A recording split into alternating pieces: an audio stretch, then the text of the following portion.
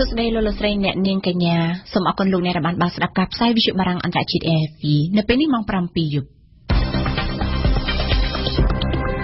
កម្មវិធីព័ត៌មានដោយពុនសុភ័ណ្ឌលោកសំរងស៊ីប្រកាសខ្លួនចូលជាសមាជិកគណៈបកសង្គ្រោះជាតិវិញបន្ទាប់ពីលាឈប់ជិត1ឆ្នាំប៉ូលីសនៅភ្នំពេញជាងពាក់កណ្ដាលនឹងដាក់ពង្រាយនៅជុំវិញតុលាការកំពូលដើម្បីរារាំងការរំខានតុលាការរំលាយបកប្រឆាំងក្រមមេធាវីក្រសួងមហាផ្ទៃទៅតុលាការកំពូលបន្ថែមឈ្មោះលោកគង់គំក្នុងបញ្ជីស្នើផ្អាកសកម្មភាពនយោបាយ5ឆ្នាំចលនានយោបាយនៅស៊ីមបាវេក្រោយកងទ័ពចេញធ្វើអន្តរាគមន៍ពេញទីក្រុងប្រមុខការទូតអាមេរិកទៅភូមាគោលបំណងបង្កើនការដាក់សម្ពាធលើពួកយោធាភូមាក្នុងវិបត្តិជិតភៀសខ្លួនរ៉ូហិញ៉ាចិននឹងបញ្ជូនប្រេសិតពិសេសទៅកូរ៉េខាងជើង RFI នៅរសៀលថ្ងៃពុធនេះលោកសំរងស៊ីតាមរយៈទំព័រ Facebook ផ្លូវការរបស់ខ្លួនបានប្រកាសចូលជាសមាជិកគណៈបកសង្គ្រោះជាតិវិញហើយចាប់ពីថ្ងៃនេះទៅបើទោះជាគណៈបកប្រឆាំងត្រូវគេរំលាយឬក៏មិនរំលាយយ៉ាងណាក៏ដោយចំពោះការវិលចូលបកវិញរបស់លោកសំរងស៊ីនេះអ្នកនាំពាក្យបកកាន់អំណាចលើកឡើងថាគ្មានន័យនោះទេពីព្រោះបកសង្គ្រោះជាតិនឹងត្រូវរំលាយនៅក្នុងពេលឆាប់ៗនេះហើយយើងស្ដាប់វ៉ាន់សុគន្ធា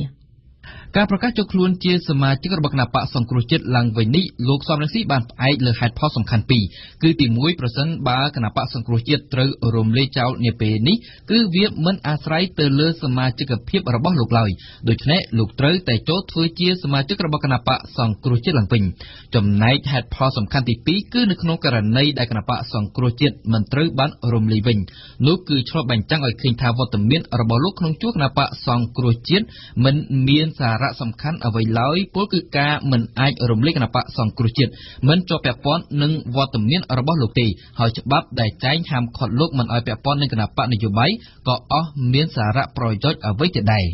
ចំពោះការវិលមកវិញរបស់លោកសំរងស៊ីនេះលោកស្រីមួសុខួរដែលជាអនុប្រធានគណៈបកសង្គ្រោះជាតិពីក្រៅប្រទេសបានប្រកាសស្វាគមន៍ជាមួយនឹងការស្វាគមន៍លោកស្រីក៏មិនមានការព្រួយបារម្ភថាការនេះអាចប៉ះពាល់ដល់គណៈបកសង្គ្រោះជាតិទេបើទោះបីជាពេលនេះលោកសំរងស៊ីជាតនដិតដែលត្រូវហាមឃាត់ដោយច្បាប់មិនឲ្យមកពាក់ព័ន្ធនឹងគណៈបកនយោបាយក៏ដោយនេះបើតាមលោកស្រីមួសុខួរគឺគណៈបកសង្គ្រោះជាតិមិនបានទទួលស្គាល់ច្បាប់នយោបាយដែលបានធ្វើវិសោធនកម្មនោះឡើយជាមួយនឹងការវិលមកវិញរបស់លោកសំរងស៊ីនេះដែរលោកសុកអេសានដែលជាអ្នកនាំពាក្យគណៈបកកណ្ដាលអំណាចបានលើកជាចម្ងល់ថាតើលោកសំរងស៊ីដាក់លិខិតចូលជាសមាជិកគណៈបកសង្គ្រោះជាតិឡើងវិញនេះនៅឯណាហើយអ្នកណាជាអ្នកទទួលស្គាល់នោះពីព្រោះថាគណៈបកសង្គ្រោះជាតិនឹងរលាយឆាប់ខាងមុខនេះទៅហើយសូមរំលឹកថាលោកសំរងស៊ីបានលាលែងពីប្រធានគណៈបកសង្គ្រោះជាតិកាលពីថ្ងៃទី11ខែកុម្ភៈដើមឆ្នាំ2017ក្នុងគោលបំណងការពារគណៈបកពីអំណាចនៃច្បាប់ស្តីពីគណៈបកនយោបាយដែលបានកែប្រែឡើងវិញដោយហាមឃាត់មិនឲ្យតនដិតធ្វើជាថ្នាក់ដឹកនាំគណៈបកនយោបាយឡើយបន្ថែមលើនេះក្រុមអ្នកតំណាងរាស្ត្របកកណ្ដាលអំណាចក៏បានកែច្បាប់គណៈបកនយោបាយនេះម្ដងទៀតដោយហាមតនដិតមិនឲ្យមកជាប់ពាក់ព័ន្ធជាមួយនឹងគណៈបកនយោបាយបើពុំដូច្នោះទេគណៈបកនោះអាចនឹងប្រឈមនឹងការរំលាយចោលតែម្ដងជាការកត់សម្គាល់ការប្រកាសចូលជាសមាជិកគណៈបកសង្គ្រោះជាតិឡើងវិញរបស់លោកសំរងស៊ីនាពេលនេះគឺធ្វើឡើងមួយថ្ងៃប៉ុណ្ណោះមុនតុលាការកំពូលកម្ពុជានឹងសម្រេចថាត្រូវរំលាយគណៈបកសង្គ្រោះជាតិឬក៏មិនរំលាយនៅថ្ងៃទី16វិច្ឆិកាសម្រាប់លោកសំរងស៊ីបើសិនជាគណៈបកសង្គ្រោះជាតិត្រូវបានគេរំលាយមែននោះគឺរំលាយតែនៅលើក្រដាសប៉ុណ្ណោះតែតាមការពិតគណៈបកប្រឆាំងនៅតែរស់រវើកក្នុងបេះដូងប្រជារាស្ត្រខ្មែរនិងចំពោះមុខសហគមន៍អន្តរជាតិដែលចាត់ទុកអ្នកតំណាងរាស្ត្រមកពីគណៈបកសង្គ្រោះជាតិថាជាតំណាងរាស្ត្រស្របច្បាប់និងពេញសិទ្ធិដដែលដោយគ្មានអ្វីប្រែប្រួលនោះឡើយចំណែកនៅថ្ងៃស្អែកនេះតុលាការកំពូលនឹងបើកសវនកម្មលើសំណុំរឿងរំលាយគណៈបកសង្គ្រោះជាតិចំពោះបញ្ហាសន្តិសុខអាជ្ញាធរបានបញ្ជាក់ប្រាប់វិទ្យុបារាំងអន្តរជាតិនៅព្រឹកមិញថាកងកម្លាំងជាងពាក់កណ្ដាលនៅក្នុងទីក្រុងភ្នំពេញនឹងដាក់ពង្រាយនៅជុំវិញបរិវេណតុលាការកំពូលនៅថ្ងៃស្អែកនេះដើម្បីទប់ស្កាត់កុំឲ្យមានការរំខានដល់តុលាការនៅក្នុងការកាត់ក្តីរឿងរំលាយគណៈបកសង្គ្រោះជាតិយើងស្ដាប់វណ្ណសុគន្ធាលោកគិតចន្ទរិទ្ធអ្នកនាំពាក្យអគ្គស្នងការនគរបាលជាតិបានគូបញ្ជាក់ថាកងកម្លាំងរបស់អគ្គស្នងការនគរបាលក្រុងភ្នំពេញជាង 50% តែម្ដងនឹងត្រូវដាក់ពង្រាយនៅជុំវិញតុលាការកំពូលទោះជាបែបនេះក្តីលោកគិតចន្ទរិទ្ធមិនព្រមបង្ហាញឲ្យដឹងជាតួលេខទេថាតើមានចំនួនប៉ុន្មានអ្នកនោះក្រៅពីដាក់ពង្រាយនៅជុំវិញតុលាការកំពូលអ្នកនាំពាក្យអគ្គស្នងការនគរបាលជាតិក៏បានប្រាប់ឲ្យដឹងដែរថាកងកម្លាំងជាង 50,000 នាក់នៅគ្រប់អង្គភាពទាំងអស់នៅទូទាំងប្រទេសក៏ត្រូវបានបញ្ជាឲ្យប្រមូលផ្ដុំនៅអង្គ ភាពរៀងៗខ្លួនដើម្បីត្រៀមទប់ស្កាត់បាតកម្មណាមួយរបស់អ្នកគាំទ្រគណបកសង្គ្រោះជាតិថ្ងៃប្រហោះទី16វិច្ឆិកាគឺជាថ្ងៃដែលតុលាការកំពូលនឹងត្រូវកំណត់ជោគវាសនាគណបកសង្គ្រោះជាតិថាតើត្រូវរួមបន្តឬក៏ត្រូវបាត់ខ្លួនពីឆាកនយោបាយកម្ពុជាគណបកប្រឆាំងត្រូវបានក្រសួងមហាផ្ទៃប្តឹងសុំរំលាយចោលតែម្ដងដោយចោទថាជាប់ពាក់ព័ន្ធនឹងការរៀបចំផែនការចង់ផ្ដួលរំលំរដ្ឋាភិបាលកម្ពុជាជាមួយគ្នានេះក្រសួងមហាផ្ទៃក៏បានស្នើឲ្យតុលាការកំពូលផ្អាកសកម្មភាពនយោបាយ5ឆ្នាំចំពោះថ្នាក់ដឹកនាំគណបកសង្គ្រោះជាតិចំនួន117រូបថែមទៀតគណបកសង្គ្រោះជាតិមកដល់ពេលនេះនៅតែមិនពឹងពាក់ក្រុមមេធាវីដើម្បីចូលទៅតតាំងក្តីនៅតុលាការកំពូលឡើយបើតាមលោកមេធាវីសំសុគង្គនេះគឺដោយសារតែគណបកសង្គ្រោះជាតិយល់ថារឿងនេះគឺជារឿងនយោបាយមិនមែនជារឿងផ្លូវច្បាប់នោះទេដូច្នេះទុកឲ្យមានការដោះស្រាយតាមផ្លូវនយោបាយបើទោះបីជាបកប្រឆាំងមិនព្រមតតាំងក្តីតាមផ្លូវច្បាប់ក៏ប៉ុន្តែលោកស្រីមួសុខួរដែលជាអនុប្រធានគណបកសង្គ្រោះជាតិពីក្រៅប្រទេសបានអំពាវនាវឲ្យអ្នកគាំទ្រគណបកប្រឆាំងប្រមូលផ្តុំគ្នានៅពីមុខតុលាការកំពូលថ្ងៃទី16វិច្ឆិកានេះជាការប្រមូលផ្តុំដើម្បីបង្ហាញឆន្ទៈរបស់ខ្លួនប្រឆាំងនឹងនីតិវិធីរបស់តុលាការកំពូលក៏ប៉ុន្តែអ្នកនាំពាក្យអគ្គស្នងការនគរបាលជាតិលោកគៀតច័ន្ទថារិទ្ធបានអំពាវនាវតបទៅវិញកុំឲ្យពលរដ្ឋមកប្រមូលផ្តុំគ្នានៅពីមុខតុលាការលោកគៀតច័ន្ទថារិទ្ធបានប្រមានថាការប្រមូលផ្តុំគ្នាដាក់សម្ពាធដល់តុលាការគឺជារឿងខុសច្បាប់ដែលប្រឈមនឹងការជាប់ទោសទណ្ឌដែលក្រុមមេធាវីក្រសួងមហាផ្ទៃនៅរសៀលថ្ងៃពុធនេះបានដាក់ឈ្មោះលោកគង់គំទីប្រឹក្សាជាន់ខ្ពស់នៃគណៈបកសង្គ្រោះជាតិទៅកាន់តុលាការកំពូលដើម្បីស្នើផ្អាកសកម្មភាពនយោបាយរយៈពេល5ឆ្នាំជាការកត់សម្គាល់រាប់ទាំងលោកគង់គំមន្ត្រីជាន់ខ្ពស់បកប្រឆាំងដែលត្រូវក្រុមមេធាវីក្រសួងមហាផ្ទៃស្នើឲ្យតុលាការកំពូលផ្អាកសកម្មភាពនយោបាយបានកើនឡើងដល់118រូបហើយលោកគីតិចតំណាងក្រុមមេធាវីបានគូបញ្ជាក់ប្រាប់អ្នកសារព័ត៌មានថាការដាក់ភស្តុតាងឬសំណើនានាទៅកាន់តុលាការកំពូលនេះក្រុមមេធាវីរបស់ខ្លួនអាចបន្តដាក់រហូតដល់ថ្ងៃសវនកម្មជំនុំជម្រះនាថ្ងៃទី16វិច្ឆិកាស្អែកគឺទាល់តែចៅក្រមសម្រាប់ថយទៅពិចារណាទើបការដាក់ឯកសាររបស់ខ្លួនត្រូវបាត់បញ្ចប់លោកមេធាវីគីតិចក៏បានឆ្លៀតឱកាសនេះបញ្យល់ពីភាពខុសគ្នារវាងសំណុំរឿងក្បត់ជាតិរបស់លោកកឹមសុខានិងសំណុំរឿងរំលាយគណៈបកសង្គ្រោះជាតិប្តឹងដោយក្រសួងមហាផ្ទៃផងដែរតើសំណុំរឿងពីរនេះខុសគ្នាយ៉ាងដូចម្តេចសូមស្ដាប់ប្រសាសន៍របស់លោកគីតិចពាក់ព័ន្ធនឹងសំណុំរឿងមួយដោយឡែកដែលលោកកឹមសុខាបានប្រព្រឹត្តអំពើថាក្បត់ជាតិហ្នឹងគឺនៅក្នុងសំណុំរឿងមួយថ្មីលេខផ្សេងហើយដំណើរការរបស់តុលាការគឺអនុវត្តទៅផ្អែកទៅលើច្បាប់ទៅលើក្រមព្រហ្មទណ្ឌ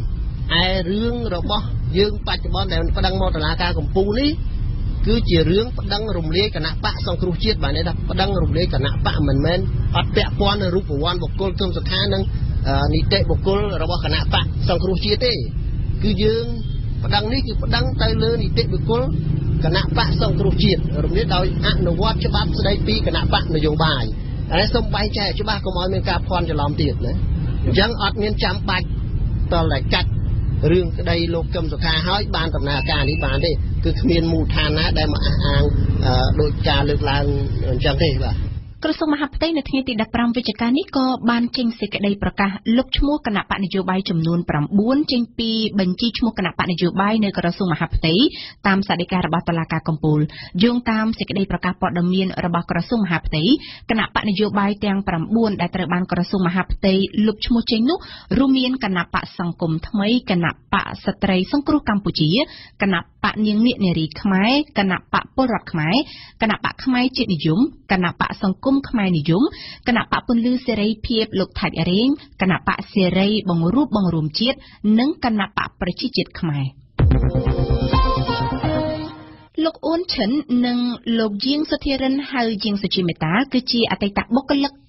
វិសុអាស៊ីសេរីពីររូបដែលត្រូវបានអាជ្ញាធរខណ្ឌមានជ័យឃាត់ខ្លួនកាលពីរាត្រីថ្ងៃទី14វិច្ឆិកានៅក្នុងបន្ទប់សន្តាគារមួយឈ្មោះម៉ារ៉ាឌីស្ថិតនៅក្បែរស្ពានអាកាសស្ទឹងមានជ័យសង្កាត់ស្ទឹងមានជ័យទី1ក្រុងភ្នំពេញពួកគេត្រូវបានឃាត់ខ្លួនស្ថិតក្រោមការសង្ស័យថាបានដំឡើងប្រព័ន្ធផ្សព្វផ្សាយដោយខុសច្បាប់និងលួចផលិតព័ត៌មានបញ្ជូនពីប្រទេសកម្ពុជាទៅកាន់វិសុអាស៊ីសេរីដែលស្ថិតនៅក្នុងទីក្រុង Washington សហរដ្ឋអាមេរិករហូតមកទល់នឹងពេលនេះនៅមិនទាន់មានប្រតិកម្មពីនាយកវិសុអាស៊ីសេរីនៅឡើយទេវ៉ាសំណាប់លំអិតព័ត៌មាន អតីតបុគ្គលិកវិទ្យុអាស៊ីសេរីទាំងពីររូបត្រូវបានសមត្ថកិច្ចក្រុងភ្នំពេញនាំខ្លួនទៅកាន់បន្ទប់សន្តាគារម៉ារ៉ាឌីវិញកាលពីវេលាព្រឹកថ្ងៃទី15វិច្ឆិកាដើម្បីស្វែងរកភស្តុតាងបន្ថែមការចុះទៅឆែកឆេរដល់បន្ទប់ដោយមានវត្តមានរបស់អ្នកកាសែតទាំងពីរគឺធ្វើឡើងក្រោមការបញ្ជាផ្ទាល់ពីព្រះរាជអាជ្ញាតុលាការក្រុងភ្នំពេញលោកអ៊ុំសុភ័ក្របន្ទាប់ពីពួកគេត្រូវបានឃុំខ្លួនមួយយប់នៅឯស្នងការដ្ឋាននគរបាលក្រុងភ្នំពេញកាលពីយប់ថ្ងៃទី14វិច្ឆិកាគិតមកទល់នឹងរសៀលថ្ងៃទី15វិច្ឆិកានេះលោកអ៊ុនឆាន់និងលោកយាងសុធារិនហៅយាងសុជាមេតានៅមិនទាន់ត្រូវបានចោទប្រកាន់ជាផ្លូវការពីតុលាការក្រុងភ្នំពេញនៅឡើយទេប៉ុន្តែមានការសង្ស័យថាអតីតបុគ្គលិកវិទ្យុអាស៊ីសេរីទាំងពីររូបបានលួចដំឡើងប្រព័ន្ធផ្សព្វផ្សាយដោយខុសច្បាប់និងលួចផលិតព័ត៌មានបញ្ជូនពីប្រទេសកម្ពុជាទៅកាន់វិទ្យុអាស៊ីសេរីដែលស្ថិតនៅក្នុងទីក្រុង Washington សហរដ្ឋអាមេរិកប៉ុន្តែបើផ្អែកតាមចម្លើយសារភាពរបស់លោកអ៊ុនឆាន់ដែលបានប្រាប់សមត្ថកិច្ចនៅពេលចាប់ខ្លួនកាលពីវេលាម៉ោង7យប់ថ្ងៃទី14វិច្ឆិកាថាខ្លួនបានជួលបន្ទប់សន្តាគារម៉ារ៉ាឌីស្ថិតនៅសង្កាត់ស្ទឹងមានជ័យនេះគឺដើម្បីដំឡើងស្ទីឌីយោផលិតបទចម្រៀងលក់និងសម្រាប់ច្រៀងខារ៉ាអូខេជាលក្ខណៈគ្រួសារតែប៉ុណ្ណោះគួរជំរាបជូនថានេះគឺជាលើកទី1ហើយដែលសមត្ថកិច្ចកម្ពុជាបានឃាត់ខ្លួនអ្នកកាសែតវិទ្យុអាស៊ីសេរីទាំងពីររូបបន្ទាប់ពីមន្ត្រីរដ្ឋាភិបាលកម្ពុជាបានព្រមានកាលពីខែកញ្ញាថានឹងចាត់វិធានការទៅលើអ្នកយកព័ត៌មាននៃវិទ្យុអាស៊ីសេរីបន្ទាប់ពីវិទ្យុសហរដ្ឋអាមេរិកផ្សាយជាខេមរៈភាសានេះបានសម្រេចដកការិយាល័យរបស់ខ្លួនចេញពីទីក្រុងភ្នំពេញកាលពីខែកញ្ញាឆ្នាំ2017នៅមិនទាន់មានប្រតិកម្មជាផ្លូវការពីអ្នកគ្រប់គ្រងវិទ្យុអាស៊ីសេរីប្រចាំនៅទីក្រុង Washington សហរដ្ឋអាមេរិកនៅឡើយទេចំពោះករណីចាប់ខ្លួនអតីតបុគ្គលិករបស់ខ្លួនទាំងពីររូបនេះប៉ុន្តែអ្នកនាំពាក្យវិទ្យុអាស៊ីសេរីលោករ៉ូហ៊ីតម៉ូហាចាន់បានប្រាប់កាសែត The Cambodia Daily Online ថាវិទ្យុអាស៊ីសេរីមានការព្រួយបារម្ភយ៉ាងខ្លាំងចំពោះការចាប់ខ្លួននេះហើយថាពួកគេនឹងតាមឃ្លាំមើលបញ្ហានេះយ៉ាងយកចិត្តទុកដាក់ចំណែកលោកអ៊ូវរៈប្រធានវេទិកាអនាគតដែលបានរក្សាភាពស្ងប់ស្ងាត់មួយរយៈពេលនេះបានសរសេរនៅលើទំព័រ Facebook របស់លោកដោយបានហៅការចាប់ខ្លួនអ្នកកាសែតទាំងពីររូបថាគឺជាការបង្ក្រាបនិងរឹតបន្តឹងលើសេរីភាពដ៏ធ្ងន់ធ្ងរមួយយើងសូមមកជំរាបជូនពីព័ត៌មានអន្តរជាតិវិញម្ដងរដ្ឋមន្ត្រីក្រសួងការបរទេសអាមេរិកលោក Rex Tillerson បានធ្វើដំណើរទៅដល់ភូមិហើយនៅថ្ងៃពុធនេះជាដំណើរទស្សនកិច្ចមួយនៅក្នុងគោលដៅដើម្បីជំរុញឲ្យប្រមុខដឹកនាំភូមិលោកស្រីអ៊ុងសានស៊ូជីនិងមេទ័ពបិទបញ្ចប់រាល់អំពើហិង្សាដែលកាន់តែរីករាលដាលខ្លាំងនៅប៉ែកខាងលិចប្រទេសភូមាយើងស្ដាប់នុយបែណាដេតប្រកបដោយសម្ដីមើងម៉ាត់ប្រឆាំងទៅលើថ្នាក់ដឹកនាំយោធាភូមាប្រមុខការទូតអាមេរិកលោក Rex Tillerson បានវិនិច្ឆ័យថាគឺជាអ្នកទទួលខុសត្រូវនៅលើវិបត្តិជនភៀសខ្លួនរ៉ូហីញ៉ាពីព្រោះគ្រាន់តែរយៈពេលជាង2ខែកន្លះប៉ុណ្ណោះជនភៀសខ្លួនរ៉ូហីញ៉ាចំនួន6សែននាក់បានភៀសខ្លួនពីអំពើហិង្សានៅភូមាដើម្បីទៅជ្រកកោននៅប្រទេសបឹងក្លាដេសចំពោះអង្គការសហប្រជាជាតិវិញការរត់ភៀសខ្លួនរបស់ជនជាតិភាគតិចរ៉ូហីញ៉ានោះគឺដើម្បីគេចពីការបោសសម្អាតជាតិពិន្ទុមួយបង្កឡើងឲ្យយោធាភូមានៅក្នុងវិបត្តិជនភៀសខ្លួនរ៉ូហីញ៉ាកាលពីចុងខែតុលាមុនប្រមុខការទូតអាមេរិកធ្លាប់បានថ្លែងសង្កត់ពាក្យយ៉ាងធ្ងន់ធ្ងរដែរថាពិភពលោកពុំត្រូវនៅស្ងាត់ស្ងៀមប្រងើយកន្តើយឡើយនៅចំពោះមុខអំពើហិង្សាដ៏ឃោរឃៅនៅភូមានៅមុនពេលធ្វើដំណើរទៅភូមាលោក Tillerson បានថ្លែងប្រាប់ថាលោកត្រូវជួបប្រស្រ័យជាប្រធមជាមួយមេទ័ពភូមាដើម្បីទាមទារឲ្យពួកគេបិទបញ្ចប់រាល់អំពើហិង្សានៅក្នុងប្រទេសក៏ប៉ុន្តែនៅព្រឹកមិញនេះនៅក្បែរជាមួយគ្នានឹងលោកស្រីអ៊ុងសានស៊ូជីថ្នាក់ដឹកនាំភូមាប្រមុខការទូតអាមេរិកលោក Rex Tillerson បានថ្លែងបញ្ជាក់ដែរថាលោកប្រឆាំងនឹងការដាក់ទណ្ឌកម្មទៅលើភូមាក៏ប៉ុន្តែលោកទាមទារជាថ្មីម្ដងទៀតសូមឲ្យមានការបើកអង្កេតមួយដែលអាចយកជាការបាននៅលើការចោទប្រកាន់នានាស្ដីពីការបោសសម្អាតជាតិពិន្ទុរ៉ូហីញ៉ាដែលជាសហគមន៍អ្នកកាន់សាសនាអ៊ីស្លាមនៅក្នុងប្រទេសភូមាចំណែកនៅរដ្ឋធានីហារ៉ារ៉េប្រទេសស៊ីមបាវេកំពុងស្ថិតនៅក្នុងភាពចលាចលមិនប្រកបប្រជានយោបាយបន្ទាប់ពីកងទ័ពស៊ីមបាវេបានចេញធ្វើអន្តរាគមន៍ឡោមព័ទ្ធទីតាំងស្ថាប័នរដ្ឋធំៗទាំងព្រឹកព្រលឹមស្រាងៗនៅថ្ងៃទី15វិច្ឆិកានេះកាំងងឿងឆ្ងល់លាយឡំនឹងក្តីព្រួយបារម្ភរបស់ប្រជាជនដោយមិនដឹងថាតើនេះគឺជាសកម្មភាពធ្វើរដ្ឋប្រហារយោធាដើម្បីទម្លាក់លោកប្រធានាធិបតីឬក៏យ៉ាងណាគួរបញ្ជាក់ថាលោកប្រធានាធិបតីស៊ីមបាវេនៅក្នុងវ័យ93ឆ្នាំរូបនេះបានកាន់អំណាច37ឆ្នាំមកហើយនឹងនៅតែបន្តឈរឈ្មោះបោះឆ្នោតនៅអាណត្តិក្រោយទៀត បន្តិចទៀតយើងនឹងវិលមកស្វែងយល់ឲ្យកាន់តែលម្អិតអំពីស្ថានភាពនៅ Zimbabwe នេះនៅក្នុងនីតិព្រឹត្តិការណ៍អន្តរជាតិប្រចាំថ្ងៃដោយមានបទអន្តរាគមន៍ពីម៉ោងពិសេសនៅថ្ងៃសុក្រទី17វិច្ឆិកាខែស្អែកនេះលោកសុងតៅជាបេសកជនពិសេសរបស់ចិននិងទស្សនកិច្ចនៅកូរ៉េខាងជើងទិសដៅគឺដើម្បីផ្ដល់ដំណឹងដល់ក្រុងព្យុងយ៉ាងពីដំណើរតាក់ទងសម័យបកកុម្មុយនីសចិនដែលបានប្រព្រឹត្តទៅកាលពីពាក់កណ្ដាលខែតុលាសារព័ត៌មានរដ្ឋកូរ៉េខាងជើងក៏បានគូសបញ្ជាក់អំពីដំណើរទស្សនកិច្ចរបស់លោកសុងតៅនេះផងដែរព្រំសិនសូលីណាជូនព័ត៌មានពិស្ដាត្បិតថាទស្សនកិច្ចនេះផ្ដោតទៅលើការផ្ដល់ដំណឹងពីសមាជបកកុម្មុយនីសចិនទៅឲ្យកូរ៉េខាងជើងក៏ដោយចុះក៏គេមើលឃើញថាតំណាងពិសេសចិនលោកសុងតៅក៏អាចនឹងលើកឡើងពីបញ្ហានុយក្លេអ៊ែរកូរ៉េខាងជើងជាមួយថ្នាក់ដឹកនាំកូរ៉េខាងជើងដែរ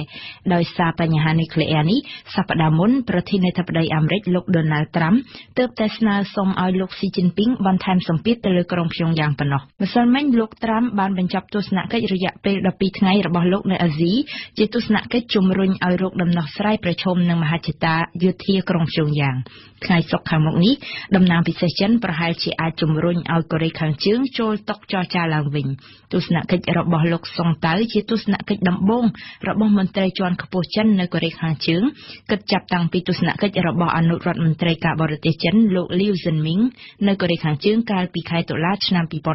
2016ទំនាក់ទំនងរវាងចិននិងកូរ៉េខាងជើងធ្លាក់ចុះដុនដាបដោយសារតែបញ្ហានុយក្លេអ៊ែររបស់ក្រុងព្យុងយ៉ាង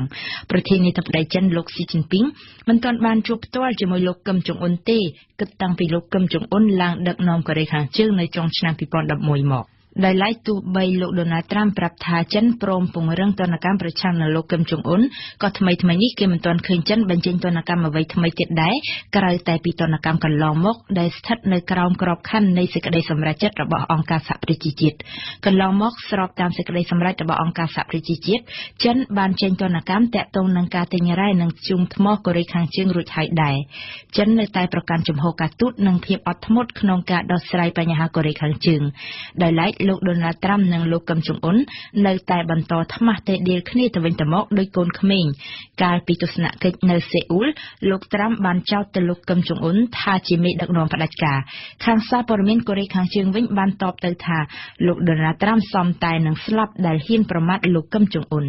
យើងបញ្ចប់ព័ត៌មានអន្តរជាតិនិយាយពីនាយករដ្ឋមន្ត្រីអ៊ីស្រាអែលស្នើផ្ដល់ជំនួយទៅជួយជនរងគ្រោះនៅក្នុងការរំជួយដីនៅអ៊ីរ៉ង់ដោយលើកឡើងថាភាពជាសត្រូវរវាងប្រទេសទាំងពីរមិនមែនជាឧបសគ្គនៅក្នុងការផ្ដល់ជំនួយមនុស្សធម៌នោះទេក៏ប៉ុន្តែបើយោងតាមប្រព័ន្ធផ្សព្វផ្សាយអ៊ីស្រាអែលអ៊ីរ៉ង់ដែលមិនទទួលស្គាល់រដ្ឋអ៊ីស្រាអែលនោះបានបដិសេធមិនទទួលយកជំនួយរបស់អ៊ីស្រាអែលនោះទេ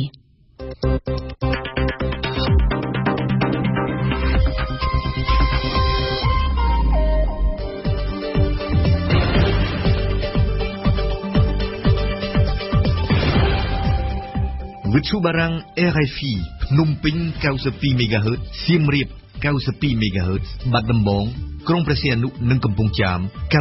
94.5 MHz លោកអ្នកនាងកំពុងស្ដាប់កម្មវិធីព័ត៌មានរបស់វិទ្យុបារាំងអន្តរជាតិ RFI ជាបន្តទៅទៀតនេះលោកអ្នកនាងនឹងបានស្ដាប់ដំបូងគឺជានីតិព្រឹត្តិការណ៍អន្តរជាតិប្រចាំថ្ងៃយើងមានបទអន្តរកម្មពីម៉ោងពិសេសបន្ទាប់មកទៀតលោកអ្នកនាងនឹងបានស្ដាប់នីតិបទយោការរៀបចំជូនដោយអឹមឡាវិនក្រោយមកគឺជានីតិសុខភាពនិងអនាម័យរបស់អៀងសុកមិញនិងនៅចុងបញ្ចប់នៃកម្មវិធីរបស់យើងគឺជានីតិភ្ញៀវប្រចាំថ្ងៃព្រឹត្តិការណ៍អន្តរជាតិប្រចាំថ្ងៃនៅក្នុងនីតិព្រឹត្តិការណ៍អន្តរជាតិប្រចាំថ្ងៃរបស់វិទ្យុបារាំងអន្តរជាតិនៅថ្ងៃនេះយើងសូមងាកទៅតាមដានអំពីស្ថានភាពចលាចលនយោបាយនៅឯប្រទេស Zimbabwe មកពិសេសចូលខ្លួនមកលំអិតជុំវិញព័ត៌មាននេះជំរាបសួរពិសេសបាទសួស្តីសុភ័ណ្ឌពិសេសកងទ័ព Zimbabwe បានចេញមកចល័តឡោមព័ទ្ធស្ថាប័នរដ្ឋនៅរដ្ឋធានី Harare នៅថ្ងៃពុធទី15វិច្ឆិកានេះតើស្ថានភាពនេះទៅជាយ៉ាងណាទៅហើយតើវាជារដ្ឋប្រហារយោធាដែរឬទេពិសេសបាទសុភ័ណ្ឌចលាចលនិងភាពងឿងឆ្ងល់កំពុងតែសង្កត់រដ្ឋធានី Harare នៃប្រទេស Zimbabwe កងទ័ពបានបញ្ជូនកម្លាំងដោយមានរថពាសដែរជាច្រើនគ្រឿងមកឡោមព័ទ្ធវិមានរដ្ឋសភាទីស្តីការគណៈរដ្ឋមន្ត្រីទីស្តីការក្រសួងនិងតុលាការនៅព្រឹកថ្ងៃពុធនេះផ្លូវធំចេញចូលក្នុងក្រុងក៏ត្រូវបានក្រមយោធាយករថក្រោះមកដាក់បញ្ឈរដើម្បីរារាំងមិនឲ្យមានចរាចរណ៍ដែរនេះបើតាមប្រភពពីអ្នកយកព័ត៌មានរបស់ Reuters ដែលនៅទីកន្លែងផ្ទាល់គេក៏សង្កេតឃើញថាប្រជាជននៅក្នុងទីក្រុង បាននាំគ្នាពពាក់ពពូនទៅធនាគារដើម្បីដកប្រាក់យកមកទុកដោយសារតែពួកគេបារម្ភខ្លាចមានសង្គ្រាមផ្ទុះអាវុធសភ័ណ្ឌសកម្មភាពចល័តទ័ពរបស់ពួកយោធានេះកំពុងធ្វើឲ្យគេងឿងឆ្ងល់ជាខ្លាំងថាតើវាជាសកម្មភាពធ្វើរដ្ឋប្រហារឬក៏យ៉ាងណាពួកយោធាបានចូលសម្រុកទៅកាន់កាប់ស្នាក់ការធំរបស់វិទ្យុនិងទូរទស្សន៍ជាតិស៊ីមបាវេទៀតផងការនេះបានញ៉ាំងឲ្យមានពាក្យចចាមអារាមជ្រួលច្របល់ថាពិតជាមានការធ្វើរដ្ឋប្រហារមែនក៏ប៉ុន្តែបើតាមការប្រកាសរបស់លោកមេបញ្ជាការម្នាក់នៃកងទ័ពស៊ីមបាវេឈ្មោះម៉ូយ៉ូដែលបាននិយាយតាមទូរទស្សន៍នៅព្រឹកថ្ងៃពុធនេះបានអះអាងថាកងទ័ពមិនបានធ្វើរដ្ឋប្រហារទេគឺកងទ័ពគ្រាន់តែបានបើកប្រតិបត្តិការដើម្បីកម្ចាត់ពួកជនទុច្ចរិតមួយចំនួនដែលនៅស៊ុំក្រឡុំស្និទ្ធនឹងលោកប្រធានាធិបតីម៉ូហ្គាបេលោកមេបញ្ជាការរូបនេះបានបន្តថាកងទ័ពនឹងចាប់ជនទាំងនោះទៅឲ្យតុលាការហើយចប់ពីនេះទៅស៊ីមបាវេនឹងវិលត្រឡប់មករកភាពស្ងប់ស្ងាត់ឡើងវិញសភ័ណ្ឌចាតែយ៉ាងណាពិសេសការប្រើកម្លាំងទ័ពមកចោះចាប់មន្ត្រីរដ្ឋាភិបាលនេះគឺមានលក្ខណៈដូចទៅនឹងរដ្ឋប្រហារណាស់តើលោកប្រធានាធិបតីស៊ីម៉ាវេនឹងត្រូវបានក្រមយោធាចាប់ខ្លួនដែរឬទេបាទសភ័ណ្ឌក្រុមកងទ័ពស៊ីម៉ាវេបានអះអាងថាលោកប្រធានាធិបតីខូប៊ែម៉ូហ្គាបេព្រមទាំងក្រុមគ្រួសារស្ថិតនៅទីកន្លែងមួយដែលមានសុវត្ថិភាពបំផុតហើយពុំមានគ្រោះថ្នាក់អ្វីទេពួកកងទ័ពបានអះអាងហើយអះអាងទៀតថាកុំឲ្យប្រជាជនភ័យព្រោះថាវាមិនមែនជារដ្ឋប្រហារទម្លាក់លោកប្រធានាធិបតីចេញពីតំណែងទេតែបើតាមប្រភពពីរដ្ឋាភិបាលប្រទេសអាហ្វ្រិកខាងត្បូងបានបញ្ជាក់ថាលោកប្រធានាធិបតីម៉ូហ្គាបេមិនមានគ្រោះថ្នាក់អ្វីទេតែត្រូវបានកងទ័ពបង្ខាំងទុកឲ្យនៅក្នុងផ្ទះដោយឡែកបើតាមប្រភពពីមន្ត្រីរដ្ឋាភិបាលស៊ីមបាវេគឺកងទ័ពបានចាប់ខ្លួនមន្ត្រីមួយចំនួនក្នុងនោះគឺមានរដ្ឋមន្ត្រីក្រសួងហិរញ្ញវត្ថុឈ្មោះអ៊ីកញ៉ាទូសំបូលោកម្នាក់នេះគឺជាអ្នកនយោបាយចំនួនថ្មីស្ថិតក្នុងក្រុមបកពួកមួយក្រុមក្នុងគណៈបក ZANU-PF របស់លោកប្រធានាធិបតីម៉ូហ្គាបេសភ័ណ្ឌចាដូច្នេះវាមានន័យថាជាប្រតិបត្តិការបោះសម្អាតក្រុមបកពួកនៅក្នុងគណៈបកកាន់អំណាចដែលក្រុមយោធាមិនពេញចិត្តមានទីពិសេសបាទសុភ័ណ្ឌវាជារឿងកម្រណាស់ដែលកងទ័ពស៊ីមបាវេចេញធ្វើប្រតិបត្តិការចាប់មនុស្សក្នុងរដ្ឋាភិបាលបែបនេះព្រោះថាកងទ័ពនេះស្និទ្ធនឹងរដ្ឋាភិបាលណាស់វាប្រកាសជាមានបញ្ហាប្រជែងអំណាចការបែងចែកបកពួកនៅក្នុងបកនៅក្នុងរដ្ឋាភិបាលនេះបើតាមការវិភាគអ្នកដែលបានបង្កបញ្ហានេះគឺលោកស្រី Grace Mugabe ដែលជាប្រពន្ធរបស់លោកប្រធានាធិបតី Robert Mugabe លោកស្រីម្នាក់នេះត្រូវគេស្គាល់ច្បាស់ដោយសារតែគាត់មានចរិតញងញ៉ាងអាងអំណាចរបស់គាត់ក្នុងវ័យ52ឆ្នាំគាត់កំពុងប្រឡូកក្នុងឆាកនយោបាយយ៉ាងសកម្មដោយបានដឹកនាំចលនាសម្ព័ន្ធស្ត្រីនៅក្នុងគណៈបក ZANU-PF ហើយបើតាមការស្រាវជ្រាវលោកស្រី Grace Mugabe នេះស្និទ្ធជាមួយនឹងក្រុមអ្នកនយោបាយវ័យក្មេងមួយក្រុមមានជាអាចគឺរដ្ឋមន្ត្រីក្រសួងហិរញ្ញវត្ថុដែលត្រូវបានកងទ័ពចាប់ខ្លួននេះឯងហើយបើតាមការសង្ស័យលោកស្រី Grace Mugabe នេះកំពុងតែសង្ឃឹមថានឹងឡើងកាន់តំណែងជាប្រធានាធិបតីស៊ីមបាវេបន្តពីស្វាមីគាត់ដែលមានវ័យ93ឆ្នាំទៅហើយតាមពិតទៅអ្នកដែលគេសង្ឃឹមថានឹងបន្តតំណែងពីលោក Robert Mugabe គឺលោកអនុប្រធានាធិបតីឈ្មោះ Emmerson Mnangagwa ឯនោះទីមានអាយុ75ឆ្នាំលោកម្នាក់នេះធ្លាប់ជាអ្នកតស៊ូទាមទារឯករាជ្យជាមួយនឹងលោក Mugabe ដែរហើយធ្លាប់ជារដ្ឋមន្ត្រីក្រសួងការពារជាតិទៀតគាត់គឺជាមិត្តស្និទ្ធស្នាលបំផុតជាមួយនឹងអគ្គមេបញ្ជាការកងទ័ពស៊ីមបាវេឈ្មោះលោក Constantino Chiwenga ស្រាប់តែកាលពីសប្តាហ៍មុនលោកប្រធានាធិបតី Mugabe បានបណ្ដេញលោកអនុប្រធានាធិបតីនេះចេញពីតំណែងហើយថែមទាំងបានគំរាមចាប់ខ្លួនទៀតផងលោកអនុប្រធានាធិបតីបានភៀសខ្លួនទៅក្រៅប្រទេសហើយតាមការស្មានអ្នកដែលនៅពីក្រោយការបណ្ដេញចេញពីតំណែងនេះគឺលោកស្រី Grace Mugabe នេះតែម្ដងក្នុងបំណងបោសសម្អាតយកកន្លែងអង្គុយតែម្នាក់ឯងដូច្នេះហើយបានជាកាលពីថ្ងៃច័ន្ទលោកមេបញ្ជាការកងទ័ពស៊ីមបាវេដែលស្និទ្ធនឹងលោកអនុប្រធានាធិបតីបានចេញមុខមកប្រកាសថាកងទ័ពអាចនឹងធ្វើអន្តរាគមន៍ដើម្បីទប់ស្កាត់សកម្មភាពរបស់ជនទុច្ចរិតមួយចំនួនដែលកងទ័ពសម្ដៅនោះគឺបកពួករបស់ប្រពន្ធលោកប្រធានាធិបតី Mugabe នេះតែម្ដងសភ័ណ្ឌមួយវិញទៀតពិសេសតេតិនទៅនឹងលោកអគ្គមេបញ្ជាការកងទ័ពរបស់ស៊ីមបាវេនេះគេបានដឹងថាគាត់បានទៅទីក្រុងប៉េកាំងកាលពីថ្ងៃសុក្រសប្តាហ៍មុនដើម្បីជួបជាមួយនឹងថ្នាក់ដឹកនាំចិនប៉ុន្មានថ្ងៃក្រោយស្រាប់តែគាត់បានប្រកាសធ្វើប្រតិបត្តិការយោធានេះតែបញ្ហានេះអាចមានអ្វីតាក់ទងជាមួយនឹងរដ្ឋាភិបាលចិនដែរទេបាទប្រធានសភ័ណ្ឌលោកអគ្គមេបញ្ជាការកងទ័ពស៊ីមបាវេ Constantino Chiwenga បានទៅជួបនឹងរដ្ឋមន្ត្រីក្រសួងការពារជាតិចិនកាលពីថ្ងៃសុក្រសប្តាហ៍មុនមែននៅថ្ងៃពុធនេះអ្នកកាសែតបានសួរទៅអ្នកនាំពាក្យក្រសួងការបរទេសចិនដែរថាតើមេបញ្ជាការកងទ័ពស៊ីមបាវេបាននិយាយអំពីគម្រោងធ្វើរដ្ឋប្រហារជាមួយរដ្ឋមន្ត្រីចិនដែរឬទេតែអ្នកនាំពាក្យចិនមិនបានឆ្លើយអ្វីច្រើនទេគ្រាន់តែអះអាងថាវាជាជំនួបធម្មតាក្នុងក្របខ័ណ្ឌសហប្រតិបត្តិការយោធារវាងប្រទេសទាំងពីរអ្នកនាំពាក្យក្រសួងការបរទេសចិនក៏បានរុញអ្នកកាសែតឲ្យទៅសួររដ្ឋមន្ត្រីក្រសួងការពារជាតិចិនដោយផ្ទាល់បើសិនជាចង់ដឹងរឿងច្បាស់សភ័ណ្ឌចាអរគុណពិសេសចំពោះបទបំភ្លឺទាំងនេះហើយយើងនឹងងាកធ្វើការតាមដានបន្តទៀតអំពីរបបស្ថានភាពនយោបាយនៅស៊ីមបាវេនេះ เช่นอาการนี้ในខ្ញុំចង់បញ្ជាក់ថាប្រទេសស៊ីមបាវេដែលស្ថិតនៅក្នុងតំបន់អាហ្វ្រិកអូស្ត្រាល់បានទទួលឯករាជ្យនៅឆ្នាំ1980លោក Robert Mugabe ប្រធានាធិបតីបច្ចុប្បន្ននេះបានកាន់អំណាចតាំងតែពីដំបូងមកពលគឺអស់រយៈពេល37ឆ្នាំហើយអ្វីបើមិនអាចដោះស្រាយវិបត្តិសេដ្ឋកិច្ចអំពើពុករលួយបពុនិយមលោកប្រធានាធិបតីវេជូរី93ឆ្នាំរូបនេះនៅតែអះអាងថាគាត់នឹងឈរឈ្មោះនៅក្នុងការបោះឆ្នោតនៅឆ្នាំ2018ខាងមុខកម្មវិធីនេះសហការឧបត្ថម្ភដោយគែមប្រូប៊ីយ៉ូទិកជាផលិតផលធម្មជាតិ 100% មានប្រសិទ្ធភាពខ្ពស់ដល់សុខភាពដូចជាជួយសម្រួលការរំលាយអាហារបំបាត់ stress ធ្វើឲ្យពិសាបាយបានសម្រានលក់ស្រួលនិងបំបាត់ការឈឺសន្លាក់ឆ្អឹងគែមប្រូប៊ីយ៉ូទិកជាផលិតផល PPM និង Confidel ហើយចែកចាយដោយក្រុមហ៊ុន DKSH ផាកាហ្វេជាភោជនីយដ្ឋានបម្រើគុយទាវកាហ្វេឈ្ងុយឆ្ងាញ់ចាប់ពីព្រឹករហូតដល់ល្ងាចនិងជាទីកន្លែងបង្កើនមិត្តភាពសហគ្រិនភាពដៃគូពាណិជ្ជកម្មរបស់លោកអ្នកសាកលវិទ្យាល័យឯកទេសនៃកម្ពុជា CUS សិក្សាដើម្បីគុណភាពសិក្សាដើម្បីសមត្ថភាពវិជ្ជាជីវៈសិក្សានៅ CUS Simview លីងកាហ្វេដោយម៉ាស៊ីន Probat ដែលមានតែមួយគត់នៅកម្ពុជាទំនាក់ទំនងតាមទូរស័ព្ទលេខ011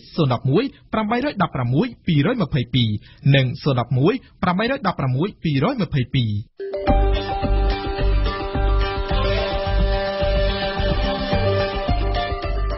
ព័ត៌មានទាំងនេះអាចអានឬស្ដាប់ឡើងវិញនៅក្នុងគេហទំព័ររបស់យើង www.khmer.rfi.fr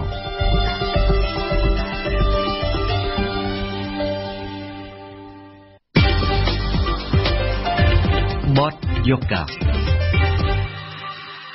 នៅកម្ពុជាសាលាឯកជនមាននៅគ្រប់កម្រិតមត្តេយ្យសិក្សាមធ្យមសិក្សានិងឧត្តមសិក្សាសាលារៀនឯកជនចំណេះទូទៅត្រូវគេមើលឃើញថាមានថ្លៃសិក្សាខ្ពស់ជាងឧត្តមសិក្សាហើយខ្ពស់ជាងប្រាក់ចំណូលរបស់ពលរដ្ឋទៅទៀតតែអ្នកជំនាញអប់រំនិយាយថាសិស្សរៀនសាលារដ្ឋឬឯកជនជាជំរើសរបស់មាតាបិតាសិស្សសូមអញ្ជើញស្ដាប់បទយូហ្គារបស់អឹមណាវិនសាលាបង្រៀនចំណេះទូទៅរបស់ឯកជននៅកម្ពុជាពិសេសនៅរាជធានីភ្នំពេញត្រូវគេមើលឃើញថាមានការរីកចម្រើនបើកបង្រៀនប្រងព្រាតហើយមានតម្លៃសិក្សាខ្ពស់ទៅទៀតឪពុកម្ដាយសិស្សខ្លះដែលមិនសុខចិត្តបញ្ជូនកូនឲ្យទៅរៀននៅសាលារដ្ឋបានស៊ូបញ្ជូនកូនទៅរៀននៅសាលាឯកជនហើយទ្រាំរអ៊ូថាតម្លៃសិក្សានៅទីនោះចេះតែឡើងថ្លៃដោយជាគ្មានការត្រួតពិនិត្យនិងការកំណត់ឲ្យច្បាស់លាស់ពីរដ្ឋជាពិសេសតម្លៃនោះត្រូវគេមើលឃើញថាខ្ពស់ជាងប្រាក់ចំណូលរបស់ពលរដ្ឋទៅទៀតអ្នកដែលមានជំនាញខាងអប់រំកម្មាតូចរបស់អង្គការ Plan អន្តរជាតិកម្ពុជាលោកទីសវណ្ណារីបានមើលឃើញដែរថាសាលាឯកជនដែលមានស្តង់ដារអប់រំល្អគឺមានតម្លៃពី$2,000 ទៅ$3,000ក្នុងមួយឆ្នាំតម្លៃនេះបើប្រៀបធៀបទៅនឹងប្រាក់ចំណូលជាទូទៅរបស់ពលរដ្ឋកម្ពុជាឃើញថាខ្ពស់មែនបាទជាមួយខ្ពស់ដែរចំពោះតម្លៃសាលាឯកជនហ្នឹងជាអ្នកដែលទទួលបានការអប់រំមកពីប្រទេសអង់គ្លេសលោកស្រីលឹមសូលីនដែលជានាយិកាអង្គការ Oxfam ប្រចាំនៅកម្ពុជាលោកស្រីក៏បានមើលឃើញដែរថាតម្លៃសិក្សារបស់សាលាឯកជននៅកម្ពុជាគឺពិតជាថ្លៃខ្ពស់បើប្រៀបធៀបទៅនឹងប្រាក់ចំណូលរបស់ពលរដ្ឋក៏ប៉ុន្តែលោកស្រីបានកោតសរសើរចំពោះការឲ្យតម្លៃលើការសិក្សារបស់ឪពុកម្ដាយដែលសុខចិត្តសន្សំសំចៃដើម្បីប្រមូលប្រាក់វិនិយោគលើការសិក្សារបស់កូននោះខ្ញុំយល់ថាឪពុកម្ដាយខ្មែរយើងដែលសុខចិត្តសំចៃលុយហើយបញ្ជូនកូនទៅរៀនសាលាល្អហ្នឹងគឺជារឿងធំត្រូវហើយចាពីព្រោះសំខាន់ណាស់ការអប់រំចំណេះដឹងគឺជាទ្រព្យដែលវានៅជាប់នឹងខ្លួនកូនយើងរហូតខ្ញុំជាម្ដាយមួយដែរហើយខ្ញុំក៏ព្យាយាមឲ្យអស់ពលិទ្ធភាពដូចគ្នាដើម្បីឲ្យកូនខ្ញុំបានទៅរៀនសាលាល្អពីព្រោះខ្ញុំជឿទៅលើការអប់រំហើយនឹងការផ្ដល់ចំណេះដឹងប៉ុន្តែខ្ញុំយល់ថាការរៀននៅសាលាល្អតែមួយមុខមិនមែនធ្វើឲ្យកូនយើងខ្លាយទៅជាក្មេងល្អ